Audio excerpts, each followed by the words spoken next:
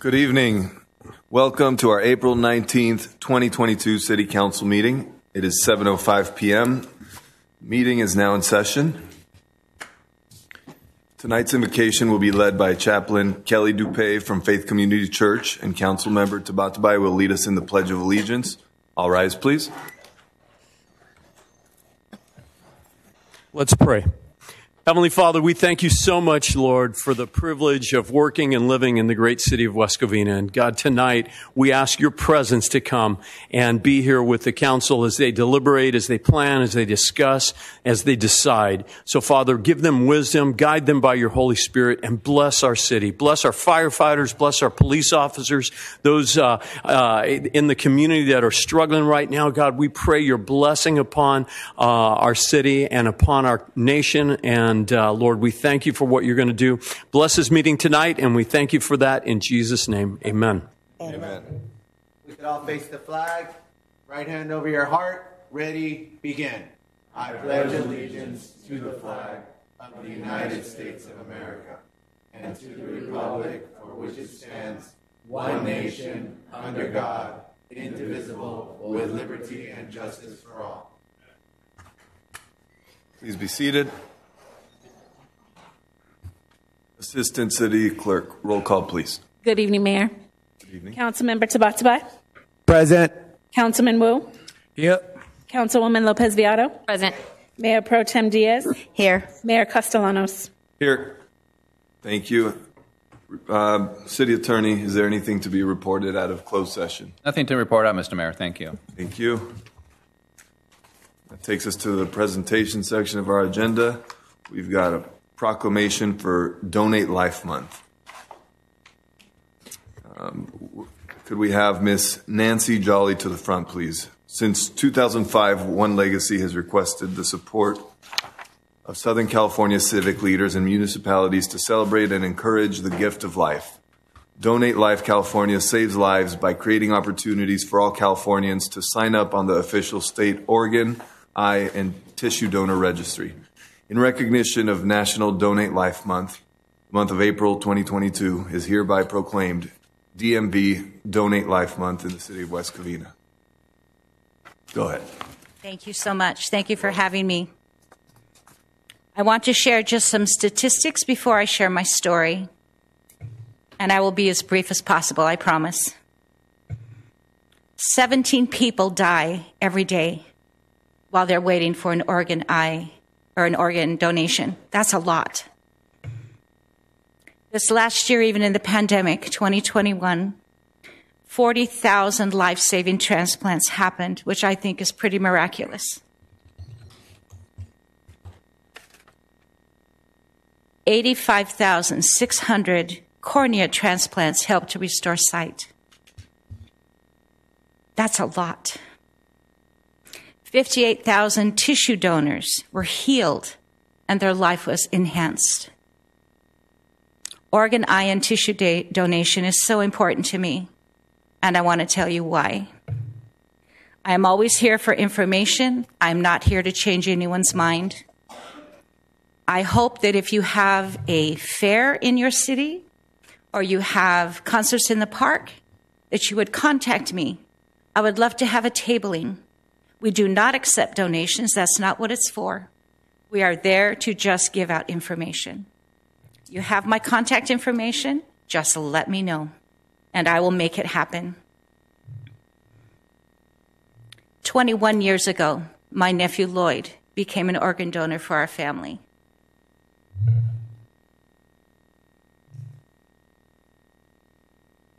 My oldest nephew saved the lives of 4 people through organ donation. He received a head injury that he could not recover from, and he is definitely my hero. The heart recipient sent the most beautiful letter to my sister stating, "I want to thank you from the bottom of your son's heart for saving my life." We recently found out that the kidney recipient just passed away. So this man who was in his 40s had 21 more years of life due to that donation. Pretty remarkable for a man who wasn't going to live. This is my granddaughter, Caitlin.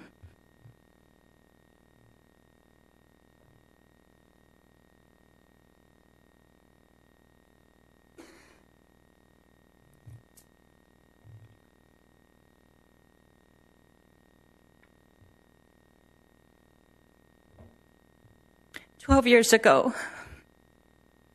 she was thrown to the floor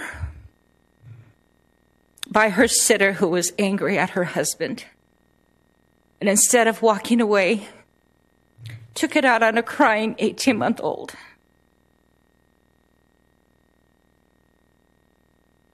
My angel hero saved the lives of 3 people through organ donation. Caitlin is my big hero. She may have only been 18 months old, but she has given life to 3 people. One of her kidneys went to a 9-month-old girl that was given only a few days to live. And she's still doing well 12 years later. Caitlin's liver went to a 44-year-old man who could not rise off his bed to play with his children. And he too sent the most beautiful letter to my son stating, "Because of your gift, I can now play outside with my children again." There was not a recipient found in the state of California for Caitlin's heart, and it was flown to the state of Washington, where there was a little girl, 8 months old, only had 2 to 3 days to live. And this beautiful girl, Sophia, just turned 12.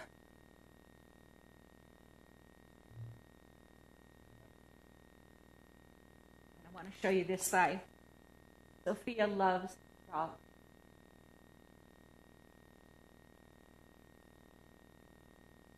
We have had contact with Sophia and her family, which has been a true blessing to our family. Less than 1% have the chance to have donor-recipient meet. And we feel very blessed and lucky that that has happened in our lives. On more than one occasion, we have been together, and we just feel like we're family. 2.5 years ago, my great-niece Victory was born. Very appropriate name for her. It was just a few months they found out that Victory was in need of a heart transplant. That was before she was 3 months old. Victory was put on the transplant list, and we don't feel coincidence, we feel miracle. Victory received that heart. She is 2.5 years old.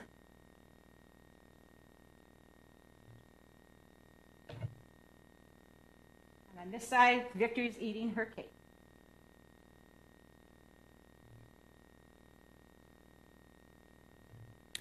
Victory gets in trouble, which we love. She is an absolute terrible two, which we love. And there again, we don't believe in coincidence as a family. My nephew Lloyd, Victory is his granddaughter, donor, recipient. Our family also advocates for timeout, an adult timeout. If you become angry, please walk away. If you're around someone who is angry, please invite them to walk away. If an adult had walked away, my beautiful Caitlin would still be alive today. We have a family festival coming up. I would like to leave this. I don't know who to leave it with. And it is a run walk for One Legacy. Come and join Team Caitlin. I've just had knee replacement 2 months ago, but I'm going to walk. It's in June, so I'm going to walk. And I apologize for standing, having a little bit of a back issue, so I apologize. I have to stand up there. But please contact me if you have any questions. Anyone in the community for questions, please contact me. You could be someone's hero someday. Thank you. Thank you for sharing. We appreciate it. Thank you. Oh, yes. Thank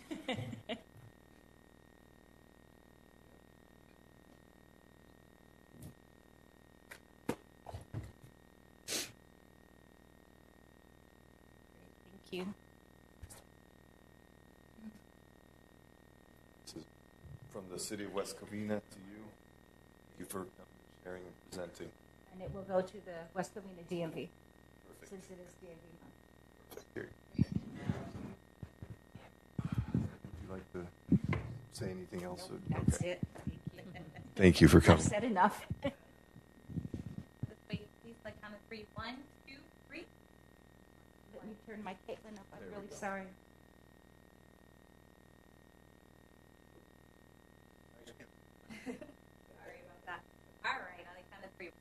2, 3. Thank you so much. I appreciate that. Thank you.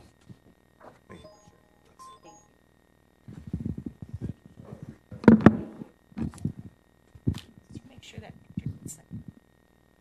Yes. Have yours. I do have your address. Thank I will send it to you.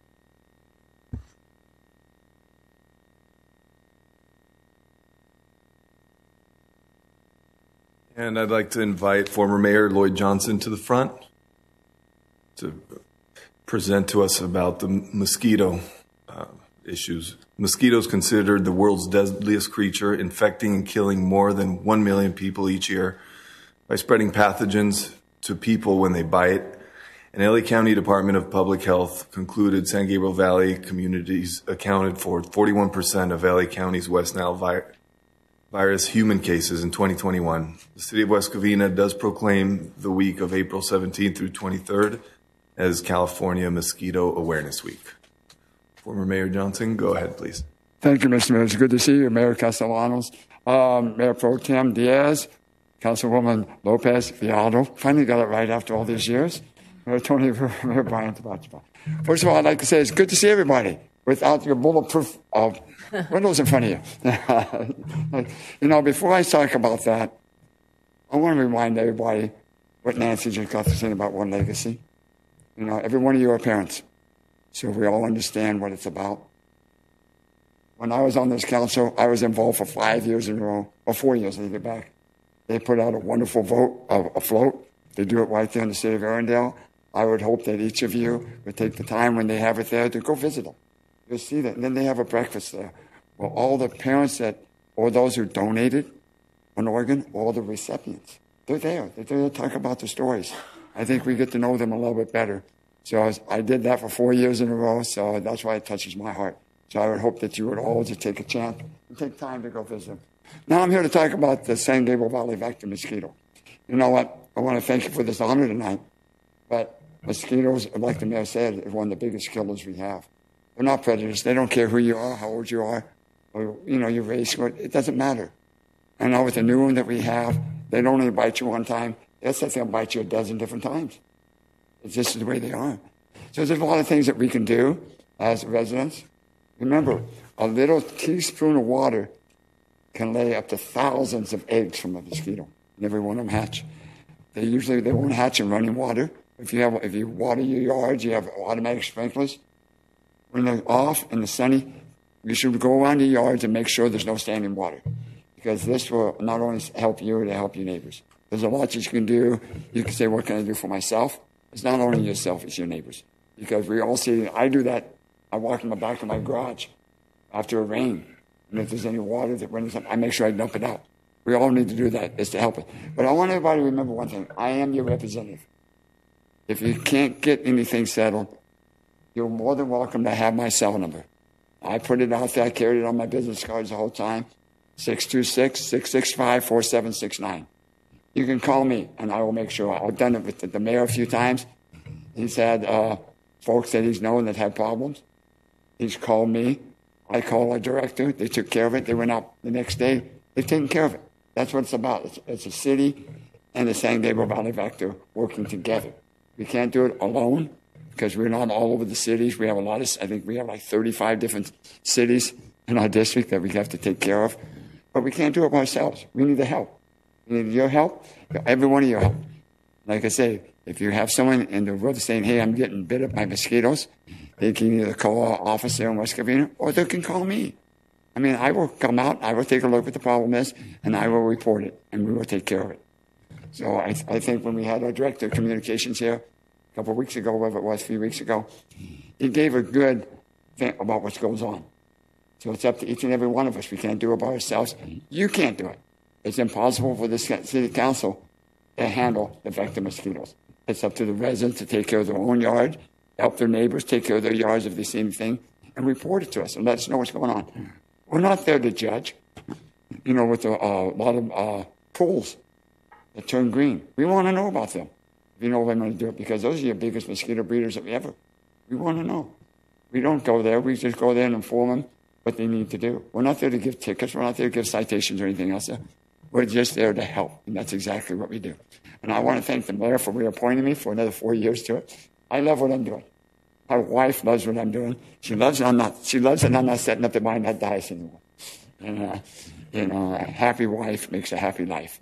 And I have a wonderful life now, and I appreciate the city letting me do what I love doing now. And I'm here to always keep you guys there. So if you guys ever have any questions, you all have my phone number. You can call me, and we can sit down and talk. And if there's anything that you need to know, just let me know. Thank you, Mayor.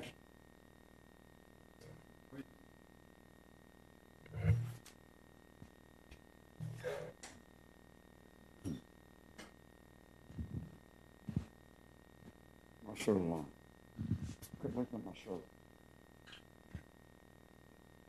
For California Mosquito Awareness Week, with that, Roxanne, memorialize our picture. Right. Cool. Thank you, Roxanne.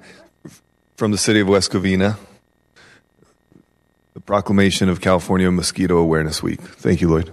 Thank you, sir.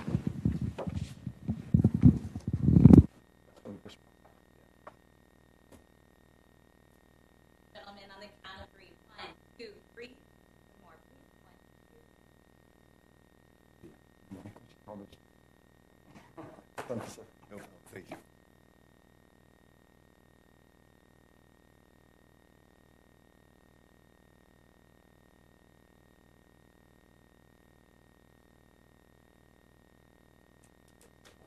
We'll now move to oral communications. If anyone would like to address the council, please fill out a yellow speaker card and submit it to the Assistant City Clerk. Assistant City Clerk, how many speakers do we have tonight? We have 3 speaker cards, Mayor. Our first speaker is Albert Ochoa, followed by George Ogden, followed by R. Robinson.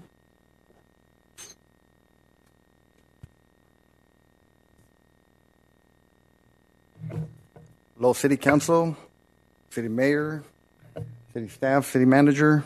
I'm here to submit a petition that I started with our residential street. It still continues. I gave everybody some documentation so you guys can follow what I'm going to go through right now.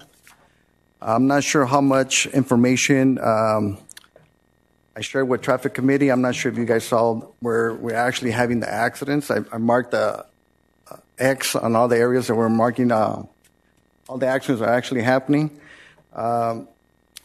Just by doing the petition in the neighborhood, a lot of the residents raised their safety concern that it still continues. So it's still an issue ongoing that we need to resolve.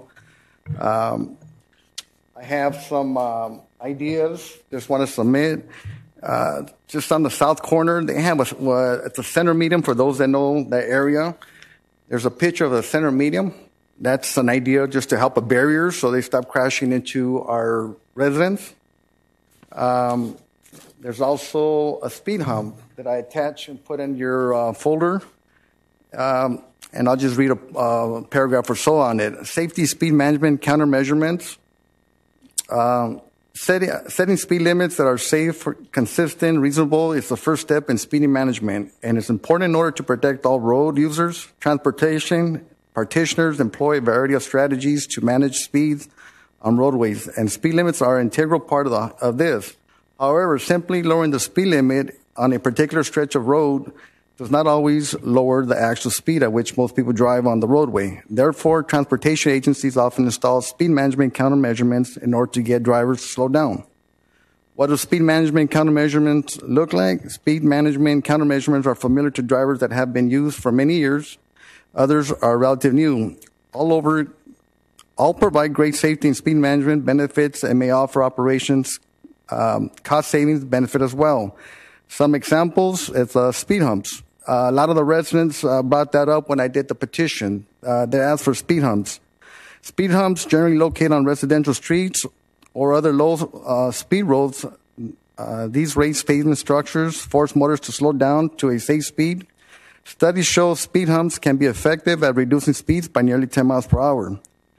So we need anything and everything that we can to stop what's been going on for years after years. I put dates next to those pictures that I put on those document folders to show you all the actions we've been having.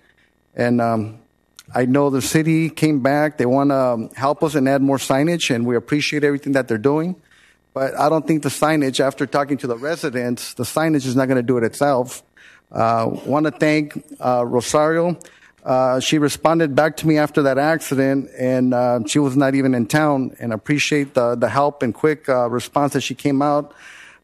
She actually met with us at our residential, with our residents, and we brought up our safety concerns. So I'm here just to present back again, speed signs ain't going to do it alone. Traffic enforcement ain't going to do it alone.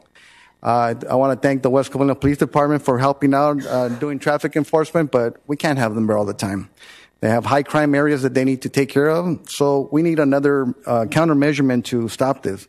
On the south corner from where we live at, again, they had the center medium, and it works great. It slows down the traffic. It does it by itself. You don't need to have police enforcement right there. That would be a permanent solution if we can have that on the north corner. But again, I'm here to present it, represent the residents that signed the petition, that we do need to slow down traffic to bring back safety back. So basically, that's what it is. My petition is 2022, restore safe driving onto our residential streets in West Covina, California. And I got quite a few residents that are behind. They're all saying the same. Some of them were able to make it today. My neighbor, Ben Fonseca, raise your hand, please. He's the first one that lives on Garvey, coming in, the first residential home. And it starts right there. When I talked to him, he explained to me the same safety concerns. He can't even pull out of his driveway because they're picking up speed. So, that's where it starts off. We got to slow them down from coming from there before they do the corner turn. Once they're coming too fast over the corner turn, it's too late. They lose control. And this is what those pictures that I'm showing you, it's too late. Trying to avoid a serious accident, injury, or fatality.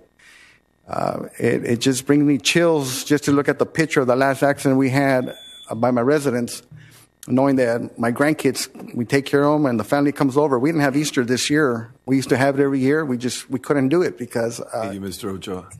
Thank you, sir. Appreciate it. Mayor, just as an FYI, Mr. Victor Tovar is here in support also and wanted that on the official record. Absolutely. Thank you. Thank you very much. Our next speaker is George Ogden, followed by R. Robinson, followed by Bill Elliott. Good evening, the member of the council and staff. I'm going to start off real quick. I'm actually here to support number 4, but I wanted to say a special thanks to the fire department that we have here in the city, and also with our city manager who got us started for us. We had an issue out with the flagpole for the VFW, and there's certainly not too many people that can climb that thing to put a new rope up there. They brought out the Quint unit and went ahead and restored that for us. It took them a couple of hours to do it. We really appreciate their help. The only problem was they haven't delivered the flags yet, so I've got new flags coming in. Anyway, in regards to number 4, I'm totally supportive of that. However, it says consideration of an ordinance adopting. I'm going to change that to considering of adopting an ordinance for taking the vehicles, because if you're going to adopt a vehicle, it's not going to cost us anything. Kind of scares me. You might adopt some of my cars. Quiet over there. You know what I'm talking about. Okay. We have seen a lot going on over the past years. And to be able to protect our citizens has become very difficult for our law enforcement officers. This isn't combat equipment that we're going to be bringing in to go after our citizens. It's to protect the citizens and also to protect our law enforcement officers. How many times can you folks could probably raise your hands that we have sent our equipment out to other cities to help secure a situation and to neutralize it? And this type of equipment is important, I think, for us, especially for the price tag that's going to be put on it, which is going to be next to nothing. This would save our city money. This would also protect our citizens and protect our police officers, which I think is very important. Just taking a look at that, if you're in a home and you're not having a good time and you're up to no good, and you look out the window and you see something out there that's not going to be very favorable to you, you're going to neutralize this situation in a very peaceful manner, 90% of the time. That other 10%, it's going to happen anyway. We've seen things happening that have been takeover robberies. There's been issues at various different malls. We need the help, and we need the tools to do it. So I would hope that the City Council would highly consider this. I'm not talking about bringing in gunships and stuff like this. We need stuff to help to protect our citizens and our police officers. So I want to thank you for allowing me the time to speak on this. And I don't think there's much else that I want to say right now. Good seeing all of you again. Thank you, Mr. Ogden. R. Robinson, followed by Bill Elliott.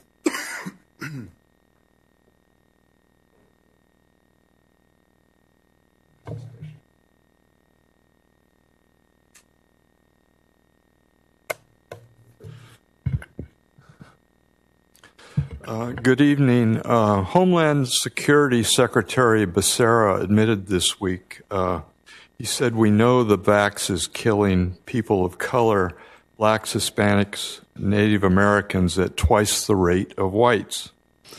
The medical freedom movement is steadily growing. Witness the Defeat the Mandate rally downtown LA 9 days ago, hosted by Del Bigtree.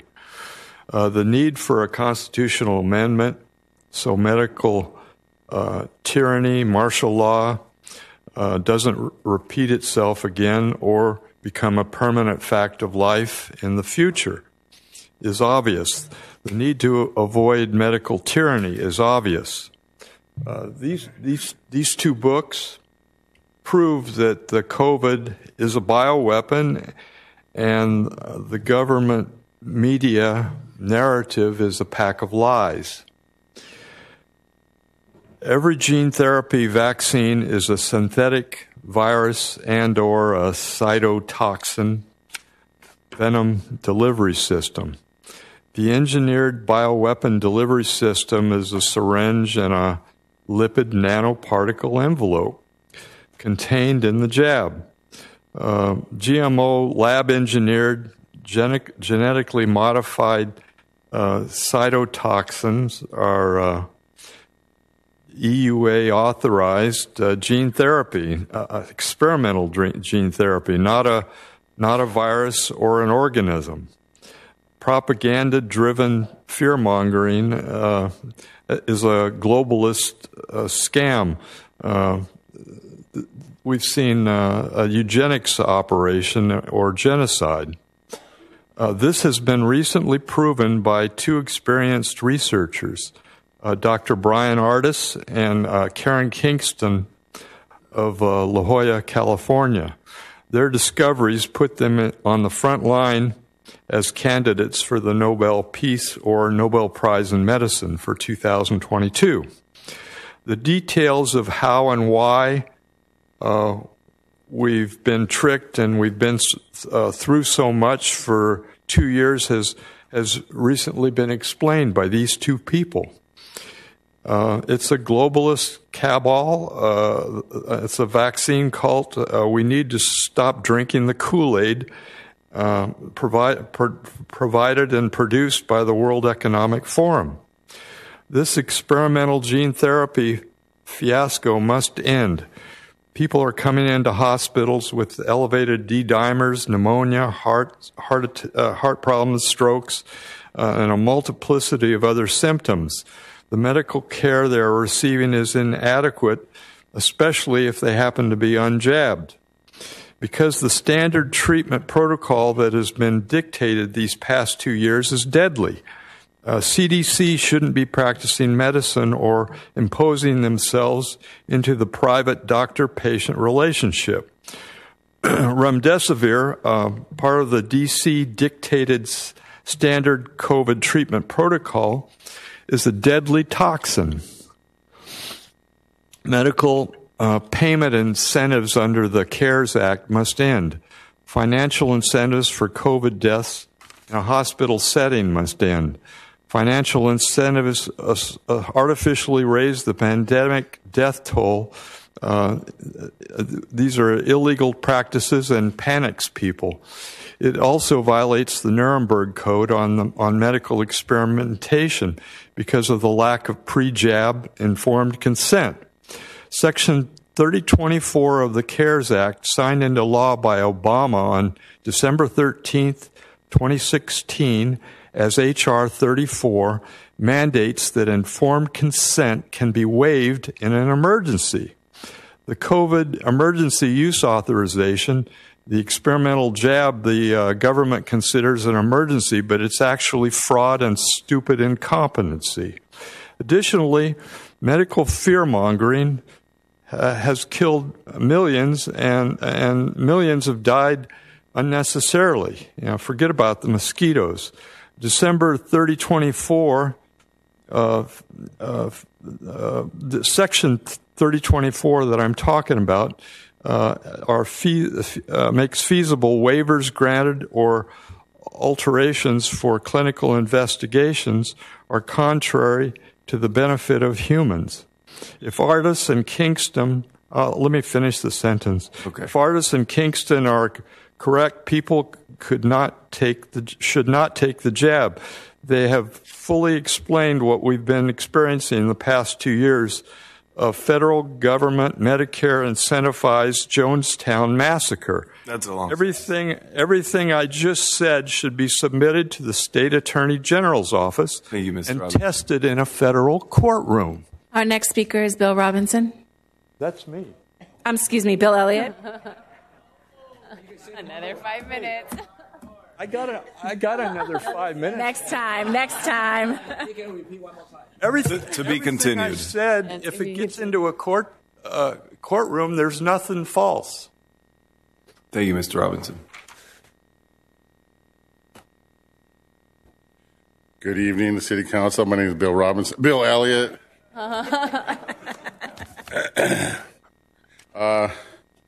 I'm an organ donor. I encourage everyone in the sound of my voice to become an organ donor. It's a great program. You don't need it after you're dead anyway.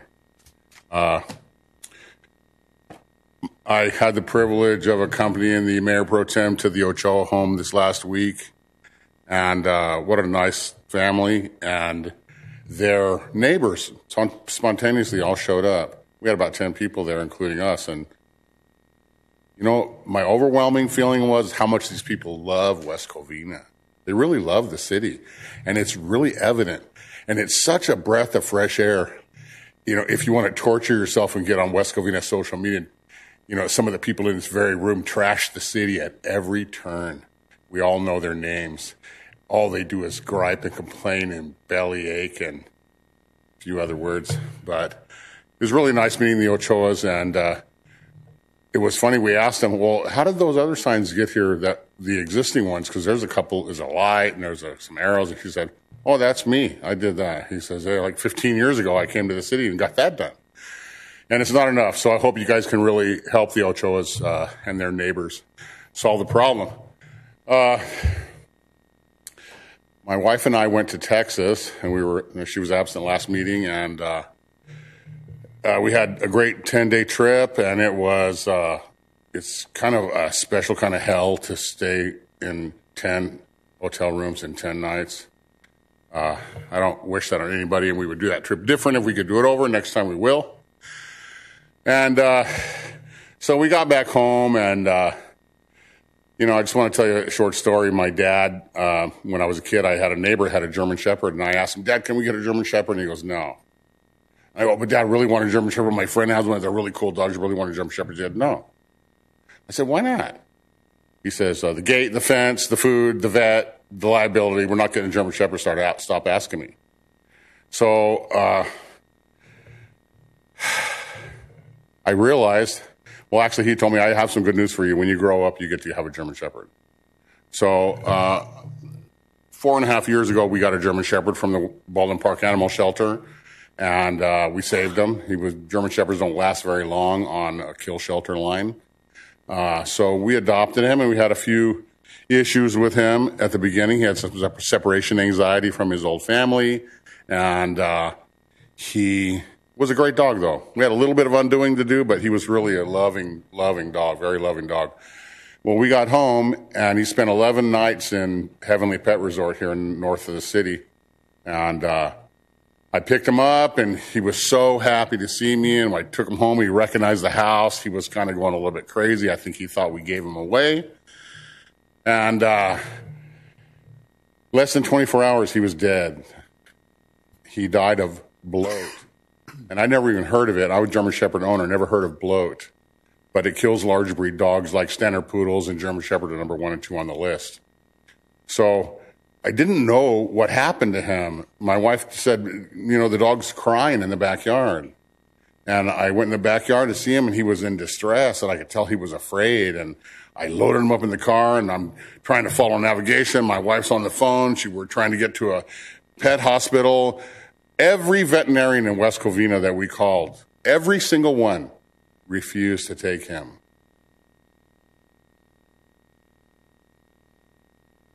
That was heartbreaking because he could have been saved if the proper procedure had been implemented. I ended up taking him all the way to Glendora to an animal hospital that was closed, which was just devastating. He was flailing around in my car. He was dying. And I know there's a lot of pet lovers in West Covina, and we need a pet hospital, an emergency pet hospital, at least in the area. People have told me about one in Diamond Bar and one in Upland. I went all the way to Grove Avenue in Ontario, Rancho Cucamonga, and he died in my arms in the parking lot. And we really need an emergency pet hospital in the area. We have everything else. And I don't know what the city council can do in that regard.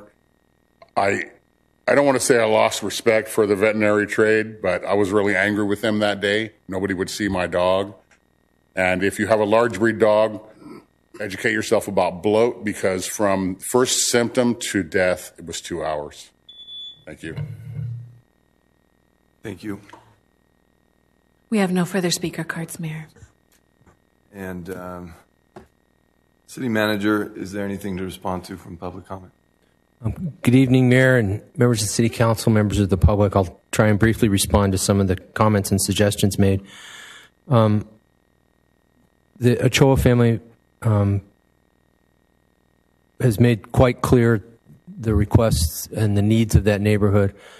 Our traffic engineer has begun to evaluate some of these additional requests. Many of the ones that were made have already been in the works, and in fact, that contract will be implemented. They've been issued a notice to proceed starting next Monday. So a number of things are happening there, but not everything that's been suggested just recently. There'll be some flashing stop signs at Garvey Avenue South and Cherrywood. There'll be additional signage removed and replaced. There'll be some chevrons installed. I just want to assure the council and the Ochoas that the traffic engineer is evaluating every single one of these additional requests. Things for like the speed humps, ways to reduce the speed on Garvey. And her process is to do a scientific evaluation based on traffic engineering principles, and then to make her professional recommendations to the traffic committee. In my mind, it's analogous to in the old days when you got a home loan, you had to go in front of the loan committee. The loan committee wanted to say yes, but you had to meet the criteria. The criteria in place are her professional judgment and the California Manual of Uniform Traffic Control Devices. So we'll see some immediate things happen out there right away, starting as soon as next week. That contract is in the field and in the ground, and a lot of people will be happy about that. But the additional things are going to work their way through the system to the traffic committee and then back to council. But we'll stay on top of these things. We're taking it quite seriously on the staff side. Mr. Ogden talked about the flag. We were happy to help. There's an item on your consent calendar tonight pertaining to military equipment. It sounds a little official, a little ominous. This is a policy enacted by state law, AB 481, that requires the city to publicly announce what equipment we have in use. This doesn't add any additional equipment or take away any equipment, but it's a way to memorialize on your agenda so that the public can see what equipment we have and what equipment we're using, and that puts us in compliance with state law. We think that equipment is justified and necessary, and we don't plan to change that. Assuming you approve the policy tonight, that'll be the case going forward. Mr. Robinson talked about COVID vaccines again. I continue to encourage everybody to seek their own personal medical advice in this area. It's a lot of information out there, but I would recommend that people talk to their doctor and get medical advice from someone who has a degree in medicine. And I'd just like to finish by offering my condolences to Mr. Elliott. I know what it means to lose a pet. I've been to that emergency pet hospital in Diamond Bar. They're quite good. But maybe as a city, we can reach out to some of these emergency hospitals and just solicit them and see if they would be interested in a West Covina address, because I know there's a need. I've been through that struggle as well. And again, I'm very sorry for your loss, sir. That's all I've got. I have a question from Councilman Wu. My understanding that on the Citrus McIntyre Square, they have an animal hospital, right? Have you tried that one? Okay, that one. Okay, yeah. I know on the McIntyre Square they have a so-called animal hospital. Okay, I don't know that is they will take care of the dog. Okay, and that's the first thing. And the second thing I want to add on the Mr. Ochoa. Okay, regarding again, I live on that street for 14 years, or this neighborhood for 14 years, and we still driving. Okay, if we go to Glendora Avenue, we will drive on the Garvey, get into the gas station, and go into the back. And so the street from Lock Allen into the East Garvey South and go to the Cherrywood. It basically has no stop sign, and it's in the back of people's property and on the freeway petition. So I think a lot of people speeding right there when they get into the Lock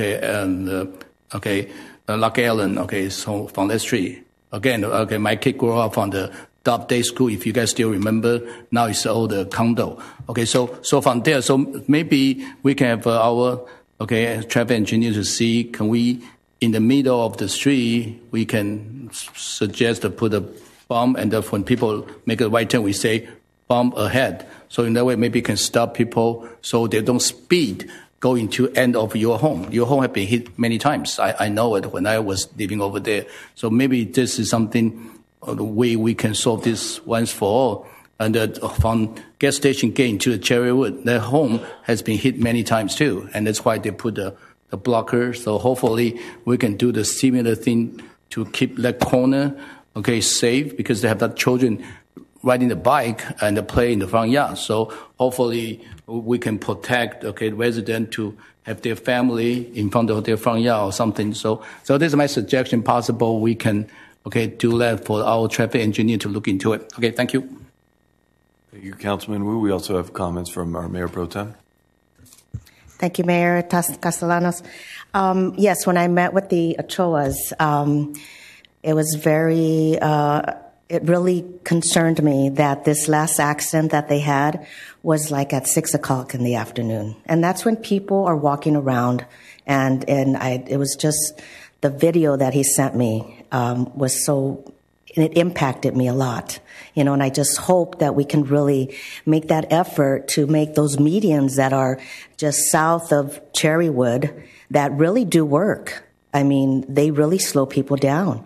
And so if we can just put them right where they're located on the north side of Cherrywood, I think that would make a major difference. And I just hope that the traffic committee and our traffic person can help out in doing this. Councilman. I'm still thinking, besides to put a blocker in that corner, because when they hit the blocker, already too late. But I think from the Lock Allen, you coming in, make a right turn, and people speeding, they're like crazy. So maybe in the middle of the street, we need to put a bumper. So bump. So people can just speeding, because again, you can see there's a people's backyard with their fence, a block wall, and another side is the freeway. So you can see, you can see some graffiti. Sometimes people tagging over there. So because it's like seclusive area. So if we can in the middle, put a road bump, so we can kind of slow down people, and we want them. The road bump is in the middle. Then you will slow down the traffic, go into the end. Then you won't hit the left and right. So this is my suggestion, possible, but I don't know how feasible from our traffic engineer, because the sign, I've living over there 14 years. That sign over there for a long time. They have an orange sign. They have all this yellow to warn people, but people still hit into those home, over there. So this is my suggestion, possible, slow down. I think the speed humps would be helpful. I think it would be a rude awakening when a speeder that's drunk would probably wake up if he ran into these speed humps. Not a speed bump, but a speed hump, which I think it would help out. So. Thank you both.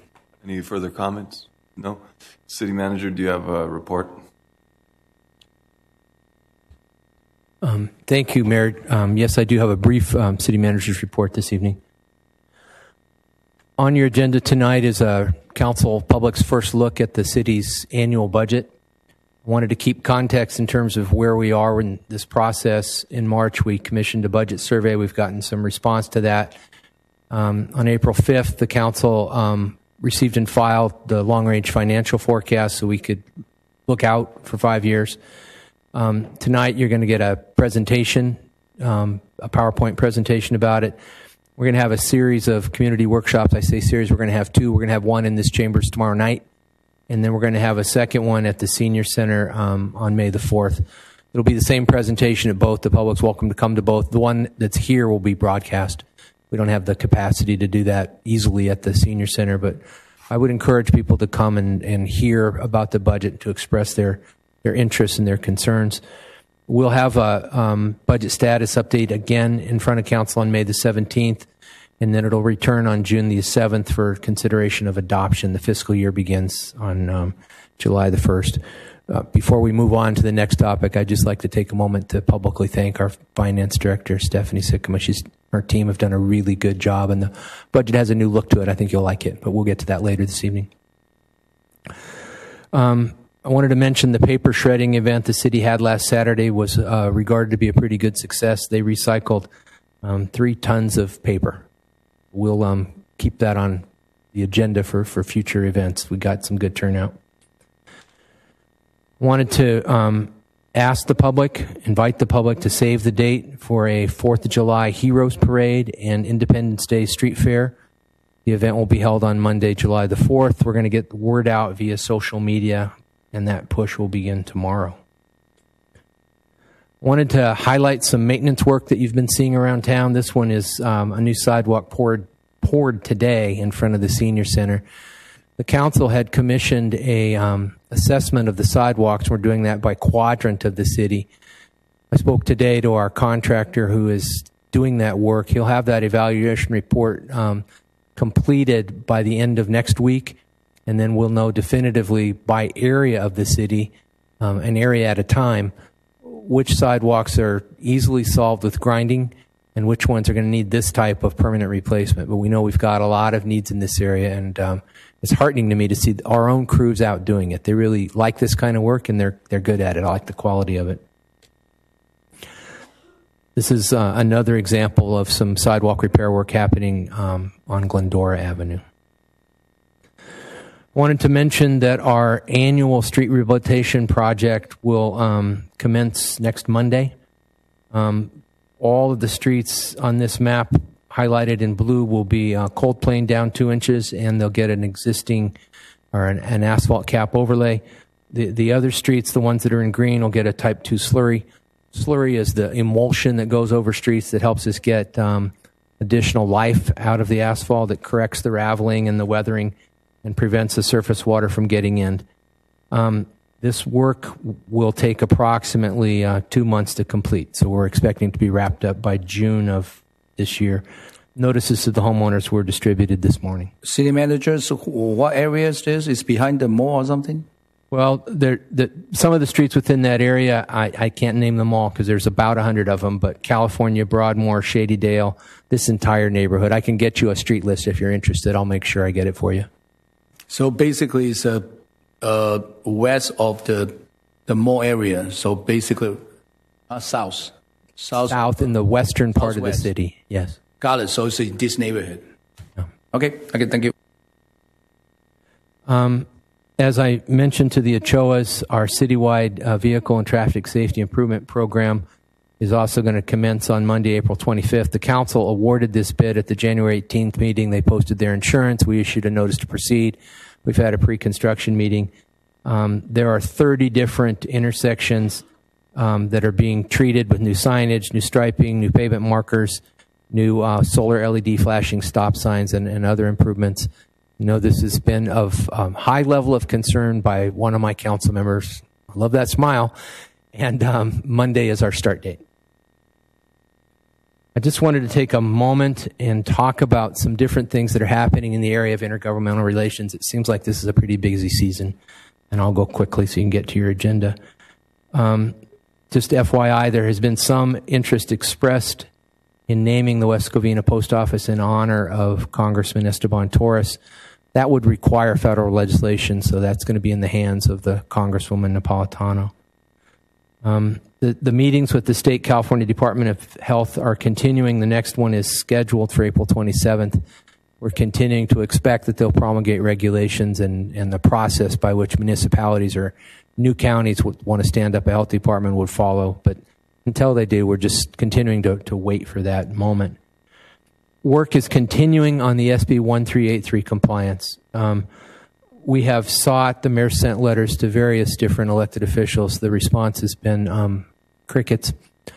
And I don't think that legislative relief is very likely.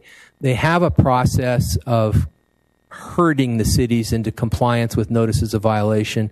We are not on the problem child list, not yet, and I plan to stay off of it. I think we'll get into compliance. But they're hoping to avoid issuing notices of violation, which would be a 90-day notice, and then the second notice would be another 90, so you can buy 6 months being out of compliance. I'm not sure we're going to be in that status. We're trying to stay ahead of that curve. But the city's going to have to make some choices.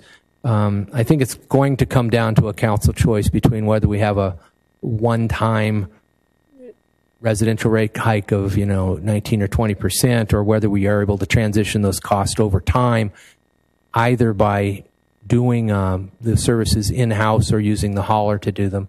We've issued an RFP to seek some professional assistance. There are a number of firms that specialize in this area, and we're about to find out whether there's a firm that's interested in assisting with implementation. And I'll continue to report back once we get that into focus a bit more. And finally, I just wanted to mention that there's a lot of federal money available right now. We've submitted a $7 million grant to upgrade Azusa Avenue, including ADA compliance. They needed some more information from us today. They want it by close of business tomorrow. This is always how that works. But we're going to try and get that in by their deadline, and the mayor wrote a nice letter of support for that one as well. That's all I've got this evening. Thank you. Thank you, Mr. City Manager. That moves us to our consent calendar. Council, is there anything you'd like to pull from consent? Mr. City Manager. Excuse me, Mayor. Thank you.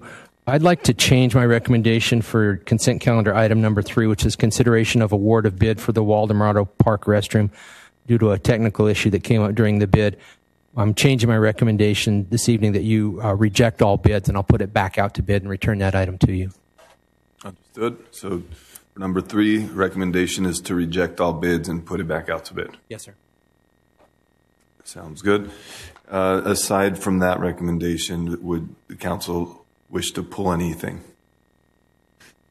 Seeing none, would someone like to make a motion to approve all except 3 with the city manager's recommendation? I'll make a motion to move. Second. We've got a first and a second. Could we have roll call, please? I have a motion by Mayor Pro Tem Diaz, a second by Councilmember Tabatabai, to approve consent items 1 through 6, changing the recommendation on item number 3 to reject all bids and rebid. I also have an ordinance title I need to read. Ordinance number 2497, an ordinance of the City Council of the City of West Covina, California, adopting a military equipment policy governing the use of military equipment pursuant to Assembly Bill 481. Councilmember Tabatabai? Aye. Councilman Wu? Aye. Councilwoman Lopez Viado? Aye. Mayor Pro Tem Diaz? Aye. Mayor Castellanos? Aye. Items pass 5-0. Thank you. Moving on from the consent calendar, we go to departmental regular matters. Item number 7 is proposed fiscal year 2022 to 23 budget. Mr. City Manager, will it be our Finance Director, Stephanie, who will present? Yes, sir.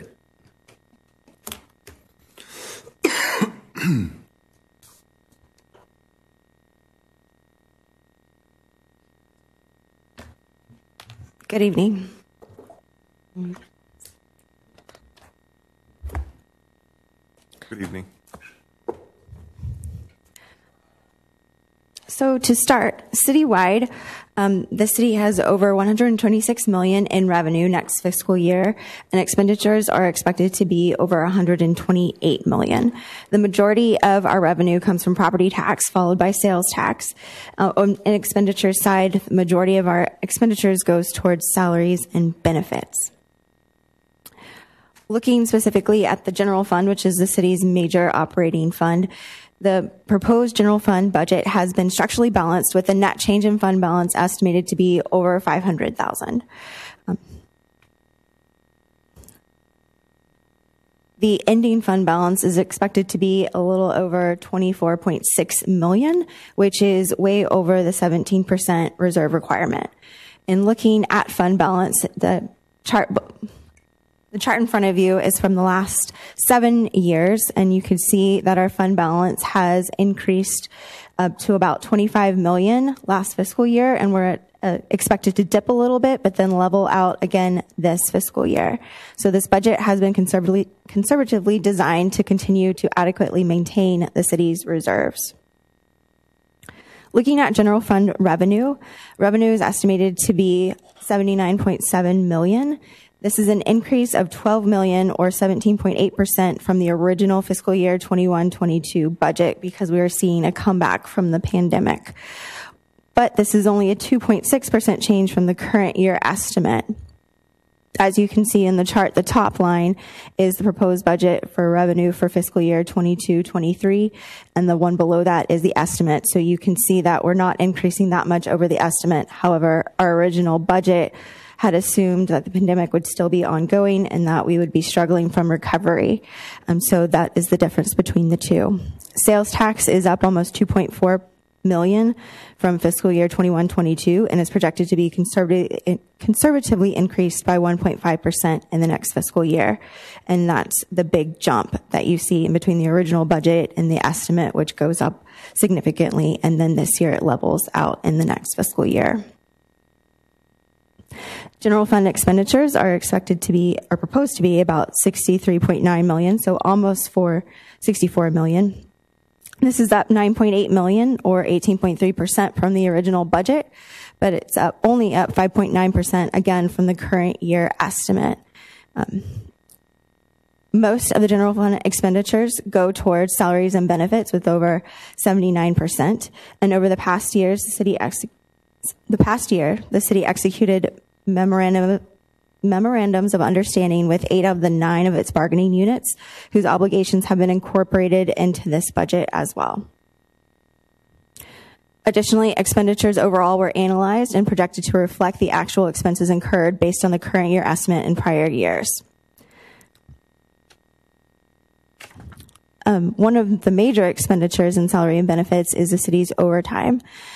Overtime, it continues to be an increasing burden on the city. However, the proposed budget is proposed to actually include what is realistic. And based on prior year actuals, we're looking at a little over 6.2 million for this year. And based on current year projections and the increase in all of our salaries, we are proposing 6.4 million to bring it to a realistic level. The majority of overtime is from both fire and police. Some changes to this budget. The budget includes funding to bring recreation and community service programs back to pre-pandemic levels. This includes special events such as Spring Festival, 4th of July, Egg Hunt, and Halloween. We also are proposing to bring back the quarterly newsletter to inform and engage residents. We have also included in the budget increase in maintenance operations and specifically to increase the tree trim cycle from 7 to 5 years. In addition, the capital improvement plan or budget totals over 17 million for the next fiscal year. We have also included a health department budget, which is proposed to be self-sustaining and an enterprise fund. We do have some proposed changes to staffing. Overall, the net change in staffing is 14 new positions proposed. 12 of those are maintenance positions that would be fully funded by special revenue funds, so no general fund spending. We are also proposing to add 1 full-time non-sworn public safety position and then 2 part-time positions in HR and planning. We have proposed to remove 1 position in finance and upgrade 1 part-time position in IT to full-time. The long-range financial forecast that was on the previous agenda projected deficits for each year in the forecast. The general fund reserves were anticipated to be depleted to 10% or $8 million by fiscal year 2027.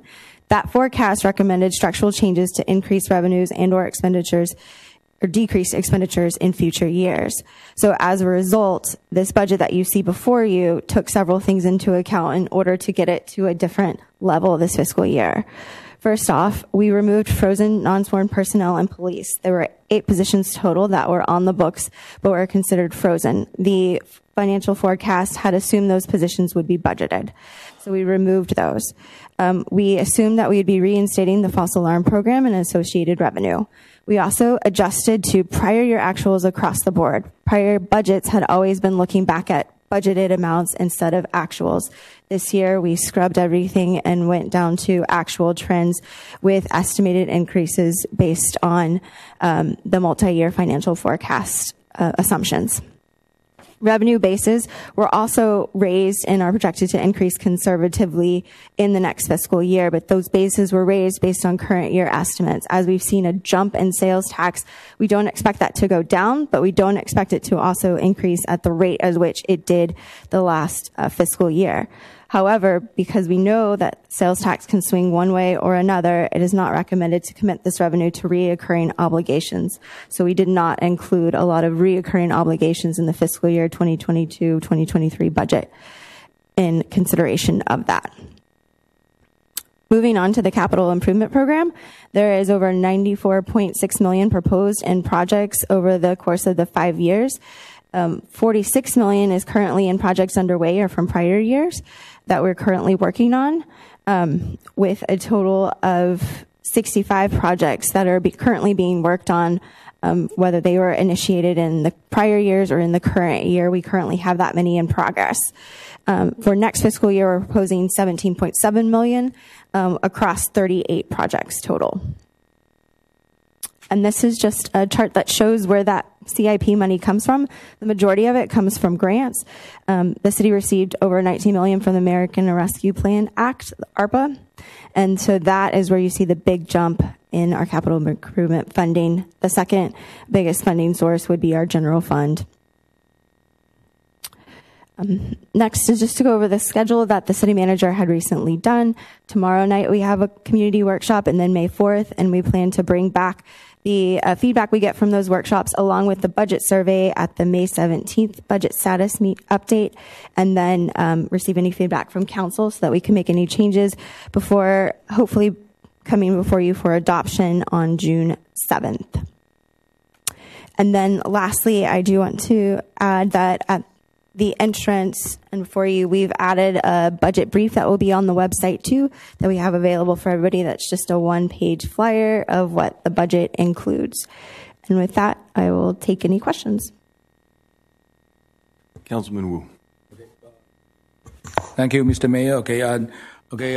The budget basically just like my understanding, just like typical household, you run your home, you have expenditure and you have income. Okay, and if you spend the money less than and what you come in, then you have a deficit. But in the opposite, then you got saving in the bank as a reserve. Okay, so a couple of things. Okay, on the expenditures.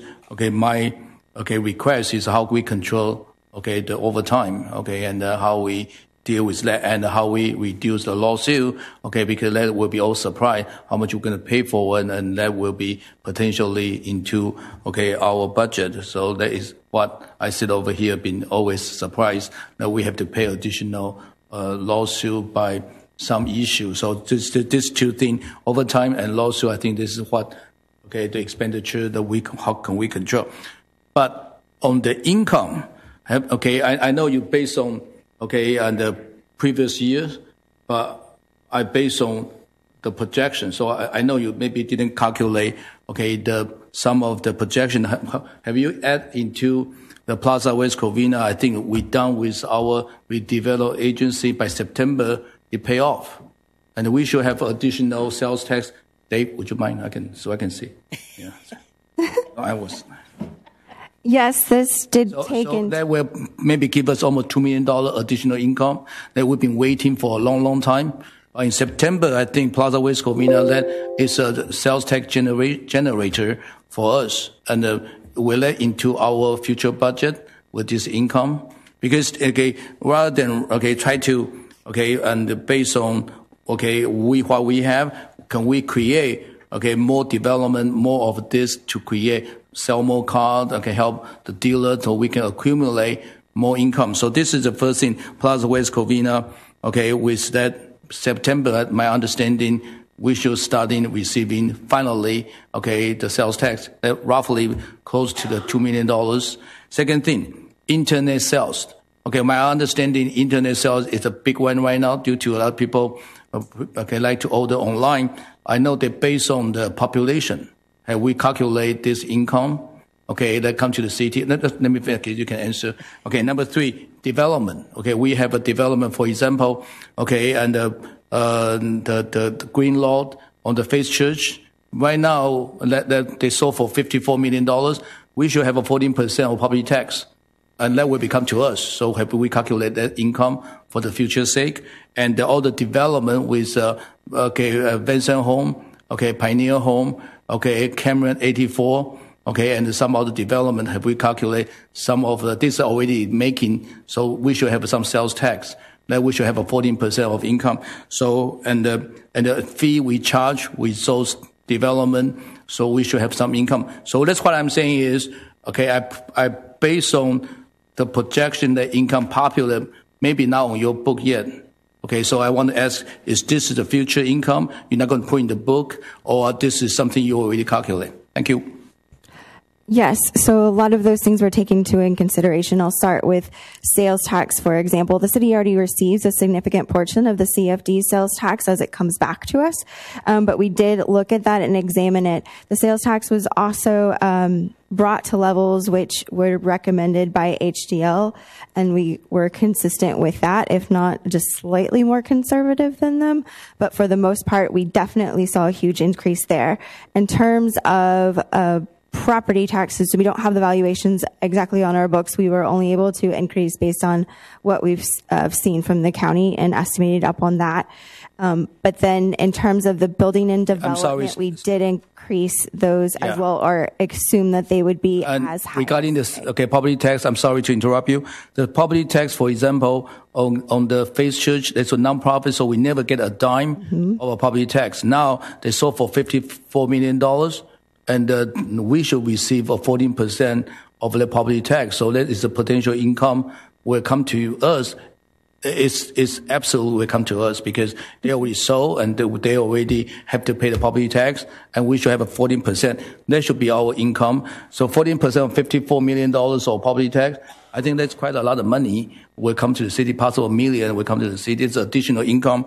I'm not going to paint roses. I just want to know how much income we will come, and it should come to the city. Thank you. Yes. So overall, just to state, we did increase revenue significantly to bring the city to get us structurally balanced. And those numbers we're looking back, but also looking at what we're seeing today and looking at all the different development we're seeing today. And then we're also anticipating all of our recreation programs, for example, coming back to pre-pandemic levels. So revenues overall were increased to those pre-pandemic levels, and then also surpassed that in terms of sales tax.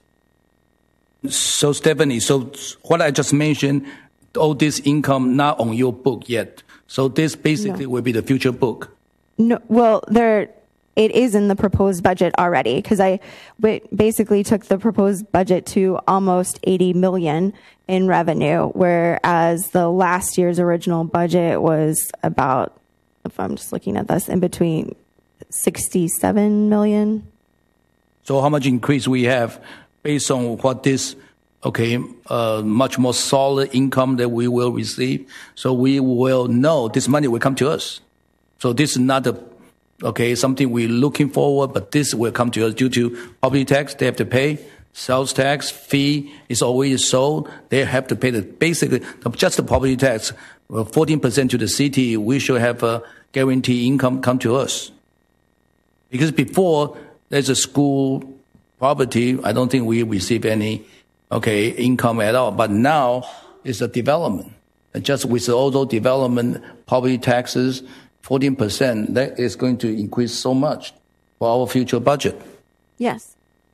So just speaking from numbers, the proposed budget for next year has increased revenues of over $12 million from last year's original budget. So we have taken into account a lot of the growth that we're seeing into that.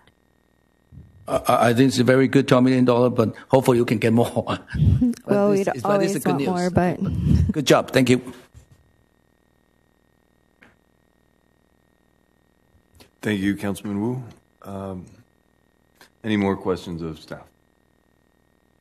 No. And Stephanie, is there anything else you'd like to add? Nope, just community workshops and the flyer. No, according to this, we do have to make a motion, or do we just receive and file? We do make a motion. Okay. Do I have a motion to approve staff recommendation? So move. Oh, I'm sorry. Go ahead. Got a tie for first. We got a motion by Councilwoman Letty Lopez Viado. And I'll second it. There we go. And a second by Mayor Pro Tem Diaz. Kick out. I have a motion by Councilwoman Lopez Viado, a second by Mayor Pro Tem Diaz. Councilmember Tabatabai. Aye. Councilman Wu. Aye. Councilwoman Lopez Viado. Aye. Mayor Pro Tem Diaz. Aye. Mayor Castellanos. Aye. The recommendation passes 5-0. And takes us to the end of our agenda. Do I have any council member reports, requests, or comments? Mayor Pro Tem Diaz. I have Mother May I. All right. Okay, so I understand that right now we have, I guess, temporary facilities for outside dining in the Glendora area. And I understand that that it may be ending by the end of the year, possibly. So what I was wondering, if we can have the staff, well, I want the staff, to look into maybe not extending, but maybe having like standards in place so that we can make this maybe more permanent outside dining for some of these facilities. So I want to work on that area, and so I'm thinking that maybe the restaurant owners would be happy to extend that and make it and have some standards so that we can continue with the outside dining. Thank you for that. Councilman Wu? I think this is a good idea. I will support your Mother May I. I think the city, due to with this virus kind of subside currently, and I know other city already request a lot of restaurants to remove their temporary tent. So, and I think in Glendora, my understanding last time we went to the lunch with Bond Street, and they say their Friday night they pack. So how can we help this area? And they're willing to make it nicer. So maybe city, like you say, right? You want to look into how the city can find an ordinance to help them, maybe year by year, not just give them permanent, right. Year by year to see how can they beautify the neighborhood, have people willing to eat outside, but at the same time will create more patron, and help the restaurant have more business, right? And to make the street nicer. Mm-hmm. And maybe we'll look into how we put light, right? The light on the tree. To make right. it enticing? So currently what I've done is I went ahead and I reviewed the street lights and the sidewalk lights, and I provided some lights that need to be replaced that are not lit now. So that's, hopefully we can get that in the works. And so it could be more lit up there. And there's other areas that need to be worked on. So we want to revitalize that area, and we want more people to come in and enjoy the restaurants there and the outside dining in the summertime as well. So I think it's a good idea, but at the same time, we need to kind of differentiate, two two area. One is that's a city-owned land. We can try to do the thing. Another one is private-owned land, like a shopping mall. Okay, a lot of shopping square, they already have somebody outside. And how we help them with the landlord to find a way to, okay, a little bit long-term, but they can beautify rather than just 10. Okay, look temporarily, and hopefully we can, okay, with the city look into the ordinance, see how we can help our restaurant and look into the private area and Glendora is public area like city-owned land to help look into the coordinates. And I'm not saying just limited to Glendora because I know there's other restaurants, but so all restaurants that have that in place now, if we can extend it or have some standards put in place for all our restaurants in the area. So, thank you for that. Sounds like a good recommendation. Anything else? Any other reports, comments? I had a comment. Okay. Thank you for the Easter event. I know we attended Cortez first and then Del Norte next, but I know that this is the first time they actually opened up another egg hunt for the special needs children, which, I missed at Cortez because I was at Del Norte, but that was catering to those that are in need and, those that have issues with being around so many people or disabilities or anything like that. So that was nice to see. A lot of cities don't have that, so it was nice to see that West Covina did that and catered to another population that was able to enjoy the event. So thank you for putting out this great, fabulous event for the egg hunt. And it was a lot of children, a lot of people, and they greatly appreciated it. They had fun, and hope everybody else had a wonderful Easter weekend. But thank you. I know I promised Steph I don't talk too much, but I cannot help it. Okay, and just follow up about the councilwoman regarding egg hunt. And again, had done this for 6 years, moving to 7 years. Okay, and beside the pandemic, 2 years that off, I never see so many children. I never see so many crowd at Cortez Park. I done 2016, 17, 18, 19, but this is a huge crowd. Okay, huge. Okay, and I want to thank the staff. Okay, and the resident coming out big time. Okay, to enjoy the outdoor. Okay, and the staff to put all the egg hunt into different area, and including the special need children. And again, I want to thank staff. Okay, to do such a wonderful job and so considerate. Okay, and I think I only see this. Okay, happy, smiling children. And this is what we're here for, and to help our community and to help our children to have a much better. With this pandemic, I think a lot of them very depressed. But with this, I will want to bring the normalcy back to our city. But what pandemic? Thank you so much, staff. Thank you. Councilman Tabatabai. Thank you, Mayor. And I just want to piggyback on what was said. Staff and Kiwanis did a wonderful job. And, thank you to Councilwoman Lopez Viado for mentioning how inclusive the events were. And, I just want to highlight, Friendship Park is going to be a completely inclusive play area, and we're working on getting some more inclusive play areas at our other parks. And I think that's something. You mentioned the Azusa project that we're putting in a grant for, right? Trying to make those sidewalks ADA accessible, and just really acknowledging, right, that we want to be able to make sure every resident can enjoy the city. So I think the city's on the right path. Thank you. Thank you, everyone. No other questions or comments. All right, that concludes our meeting. We are adjourned.